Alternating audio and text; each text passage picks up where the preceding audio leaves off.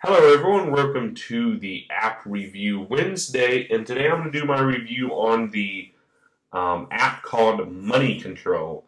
This app is basically like debit and credit if you have seen my other app review Wednesday for iOS. This is an Android version, and I will tell you that if you guys are familiar with the Amazon App Store, this app is completely free. Uh, and if you're not familiar with it, Amazon App Store offers something called Underground. It basically allows you to get free paid apps for free. Typically, this app is free already, but there is a in-app purchase you have to buy to get it, and Amazon automatically gives you that for free. So if you're familiar with that, I would suggest getting it on the Amazon App Store instead of the Play Store. I will leave both links down below where you can pick them up, either or. But it's like $1.99 for the Play Store to unlock the app completely, whereas on Amazon it's completely free in-app purchases and everything. So yeah, let's get started with the review. So this is the app right here, Money Control. When you open it up, this is what it looks like, and then Amazon's gonna do their little advertise it inside it. That's pretty typical and normal with some apps.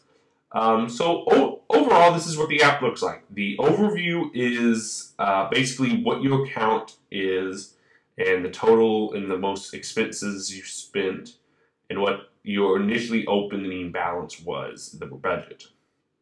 And then on new expense or new income is where you would add like your transaction.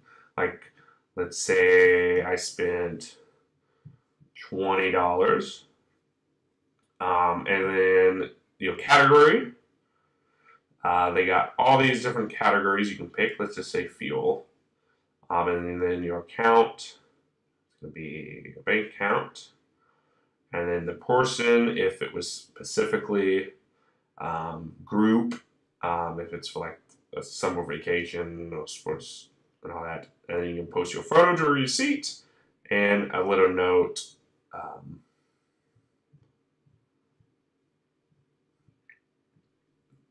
for just quick references.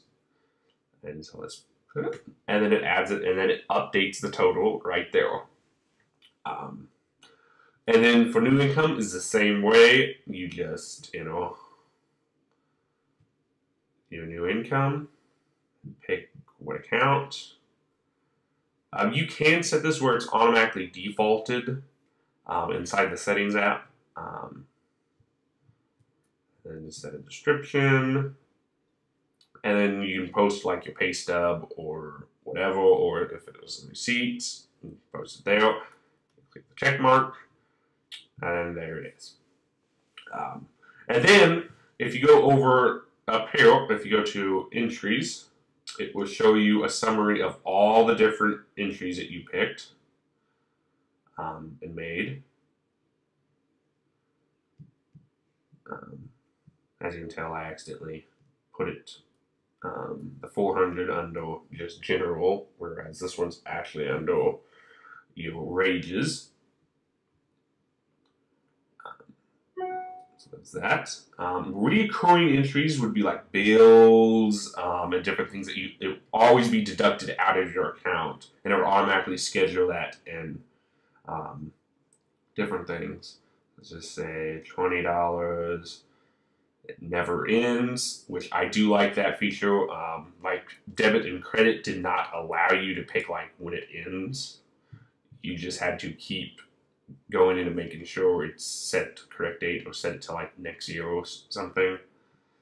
Whereas this one's just straightforward, never. And then you can pick every 2 months, every month, and all that. And then general, let's just say, I don't know, insurance. And then the account, let's just do account. And then just click OK, and it makes it. And then it will always be deducted out of the account. If you go to the accounts, it shows you the total of all the accounts you have. So if you have cash account, it'll show you cash account. Bank account, of course, would be your bank account, and credit card would be your credit card, and then your savings account if you want to put money into your savings account. And overall, that is all the entries up top here. I think to go back, you go to overall, and then you can stop doing it. This is a little bit quick way to add things at this home screen. I do like that.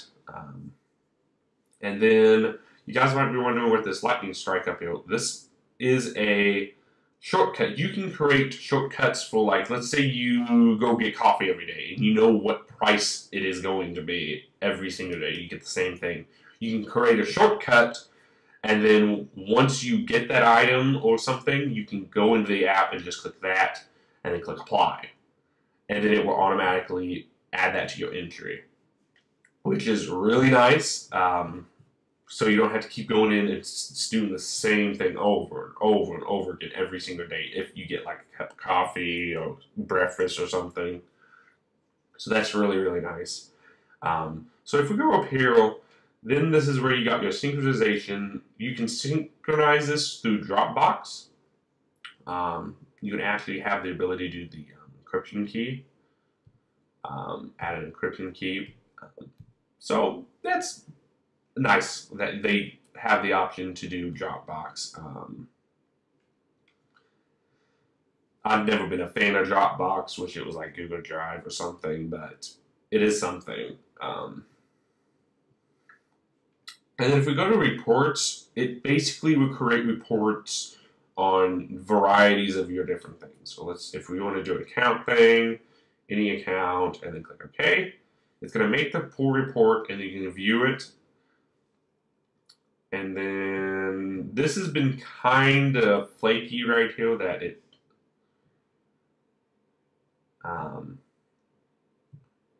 doesn't automatically pop up something that opens it. It tries to open.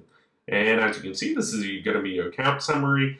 The one thing that I do like about their account reports is it actually shows what the previous balance was for whatever you added. That's something in debit and credit that I never liked about the reports. It would never tell you exactly what your other balance was after it was deducted. It just showed a list of all your deducted and income stuff. And then it also shows like all your different categories that you made, different things. So that's pretty nice that the reports are really awesome like that. That it does that. And if you go into settings, this is going to be all your different settings where you can add your different things. You can set a passcode where when you open the app, it automatically pops it up and forces you to type a passcode in. And your currencies, you can switch to if you're a peso or different things, all your different currencies. Categories is where you can add like a new category. So for example, you can, if you want like fast food instead of food, you can add that, and different things. That's where you do that. And then accounts is where you can add another account if you want to. Let's say you have 2 bank accounts or something, or a business account. You can go ahead and add that. And then persons would be like more of like the payment goes to, like Hardee's or Burger King or Walmart or Staples. That's basically what persons would be, or if like a specific person it would go to. That's what this category really means. I wish we kind of named it a little bit different because this is kind of confusing, but I guess that's okay. And then groups, if you want to set like a new group up like for Christmas or something. And that's really about it. And then they do have like export and backups that you can automatic backup and set, and it will create a backup. And then you can copy it over to your computer or a NAS or something. where you won't lose all your data. And then if you just want to get rid of everything in the app and start over, delete all is an option. And you can also export it as a CSV file and export it as a CSV, so you can view it in like Excel and different things. And then up here, you can set your default categories, which is nice. And then budget settings, just a little bit different options to do some in-app options where it knows how to manage your money. But yeah, overall, this has been Money Control. If I still used Android as a daily driver, I would really consider about using this app. I've been using it just around here just where I can get this video set up, and I actually started to like the app a lot. So yeah, hope you guys like this video. Please like, subscribe, comment, and share. And remember, this app is on Amazon Underground, so you can get this app completely free and all its in-app purchases. And if you don't know how to use the Amazon App Store on your Android device, I may make a video about that on how to install it and different things. But this app is also available on Google Play, and I'll leave both links down below where you can get it. So yeah, hope you guys like this video. See you in the next one.